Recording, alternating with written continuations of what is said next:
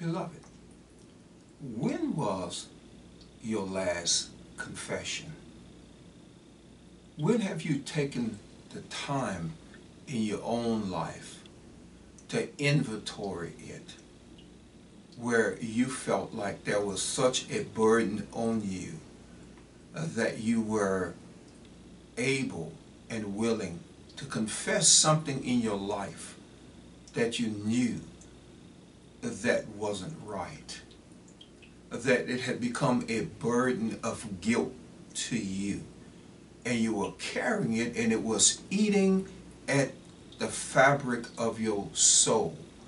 When was the last time you confessed to someone that things are not right in your life?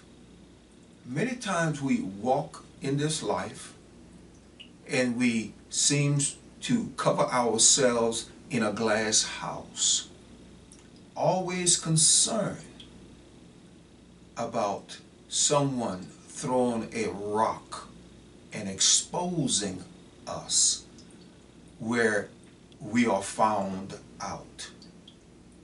Beloved, one thing we have to understand is this: we are already found out by God Almighty.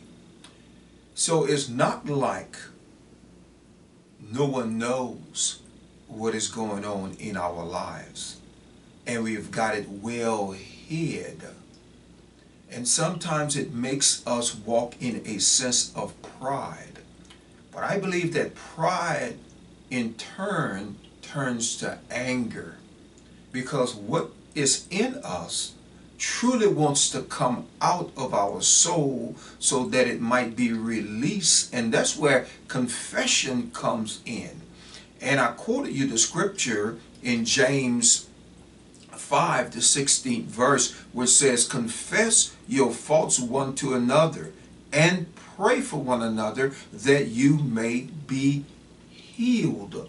So, dearly beloved, when was the last time you confessed and allow your soul to just be open up?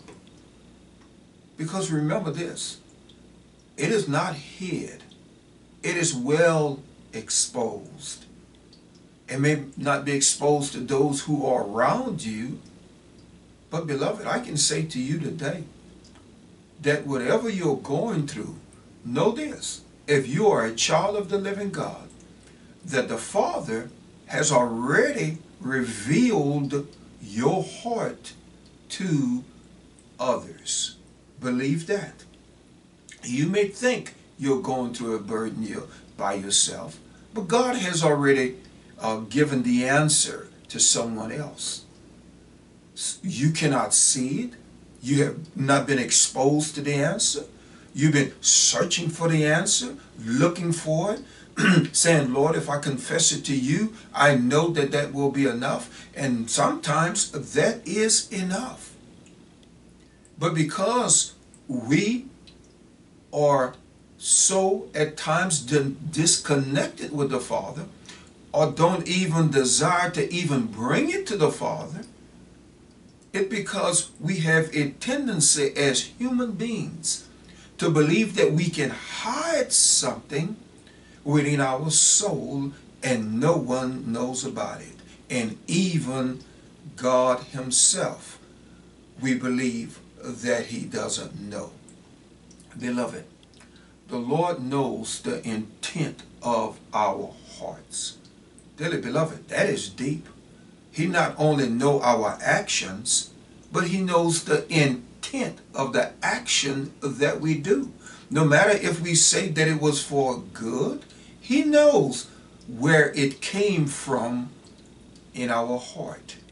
He knows exactly what the purpose was, even when we are not very sure of why we did something. God knows exactly why you did it. Amen? So, dearly beloved, let us know this, that confession is good. And we have to learn how to confess our faults to one another. And we are going to talk about that. But dearly beloved, first of all, we must get into position to know that we must confess our faults one to another. That is needful in the Christian community. And if we do not do that, there will not be any healing.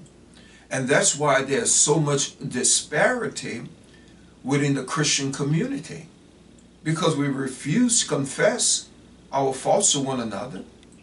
If we really knew one another, if we really was aware that none of us are perfect, we all have our faults in our life, we all have the sin that so easily beset us that Paul writes about.